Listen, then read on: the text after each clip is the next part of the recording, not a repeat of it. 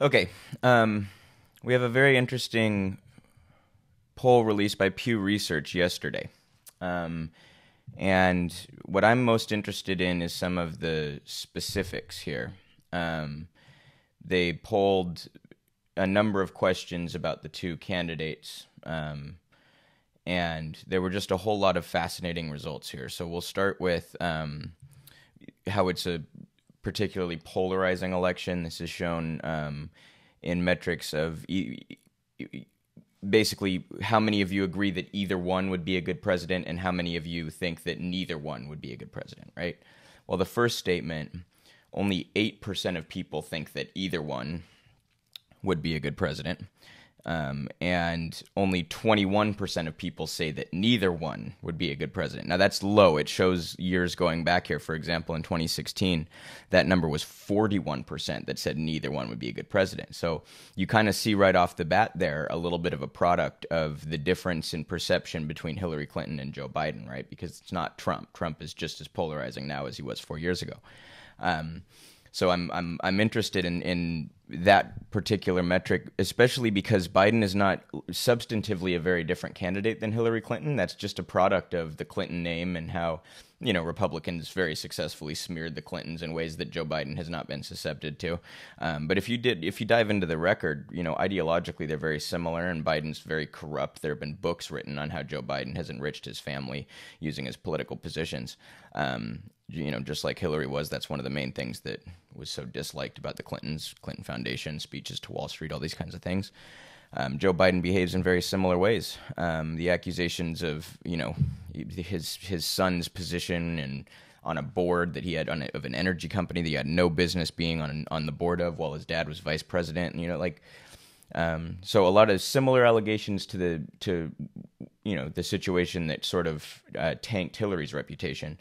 And yet, because it's not brought up, because the media has not really said much about that, because Trump has pivoted to this ridiculously stupid strategy of calling Biden far left instead of attacking him as the insider that he is, the Democratic Party insider that he is, the corrupt, same old Washington that he is.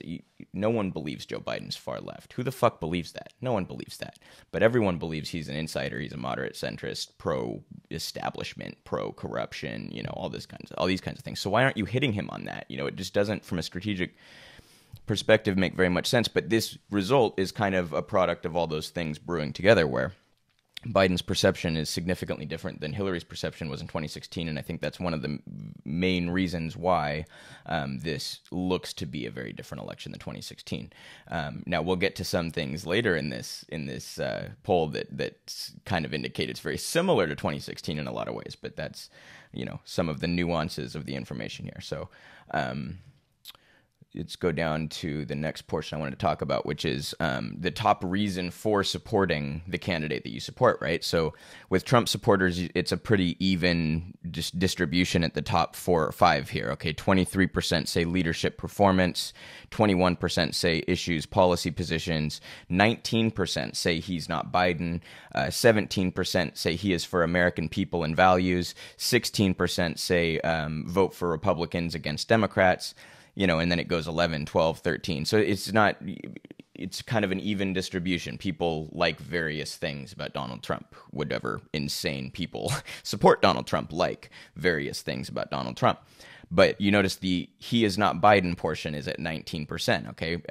That's kind of the one that stands out here. With Joe Biden, the he is not Trump is far and away the first at 56%. 56, okay? So most people vote, a majority of people voting for Joe Biden are not doing so because they like Joe Biden. They're doing so because they want to get Trump out of office. They would be voting for anybody that's on the Democratic ticket right now. So I want everybody to remember that when Joe Biden, or presumably when Joe Biden takes office and people try to say that there's some sort of mandate for the neoliberal centrist agenda. Bullshit.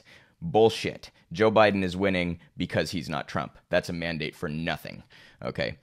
The next highest category here is leadership performance for Joe Biden at 19%. 56% say I'm voting for Joe Biden because he's not Trump. Okay.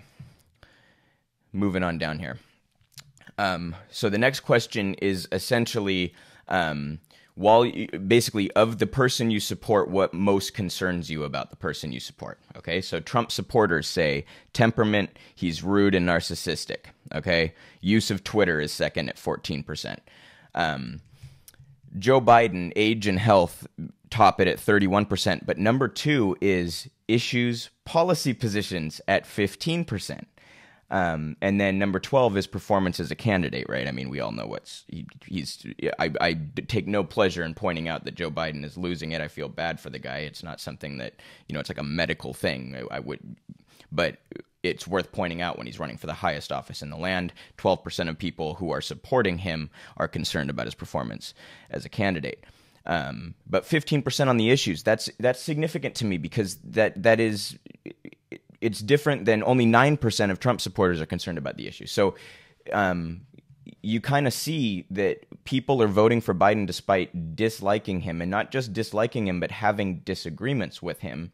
And I think that sets up the kind of environment that is similar to 2016.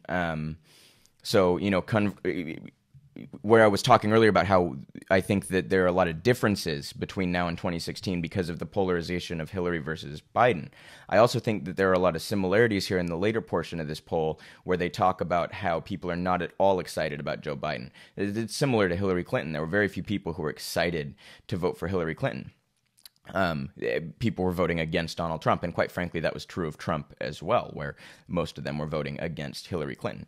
It's a slightly different dynamic this year. I think all in all, that probably bodes well for Biden because he's taken a hell of a lot less hits than Hillary did.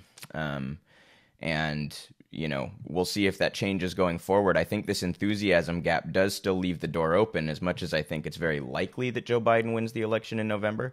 This kind of enthusiasm gap genuinely does leave the door open, right? Joe Biden's also particularly susceptible to totally tanking it at the debates. Who knows what's going to happen when he's required to, respond to questions in a live setting? Who knows? Trump's not going to go easy on him, I can tell you that. If people were mad at Bernie supporters for pointing out Joe's cognitive decline, you just wait till Donald Trump gets up on stage and calls him Dementia Joe or some bullshit like that. I mean, if anyone thinks he's above that, so this is going to probably turn quite ugly. And I don't think Joe Biden is a particularly good candidate for an ugly campaign. This enthusiasm gap does leave that window open. So I'm very fascinated to see what happens here going forward. The polls have also kind of leveled off and are starting to tip more in Trump's, come back 1% or 2%, where Biden's leading by 7 or 8 nationwide instead of 9 or 10 nationwide. So it's going to be a very interesting setup here. We'll see. We'll see what this all means in November.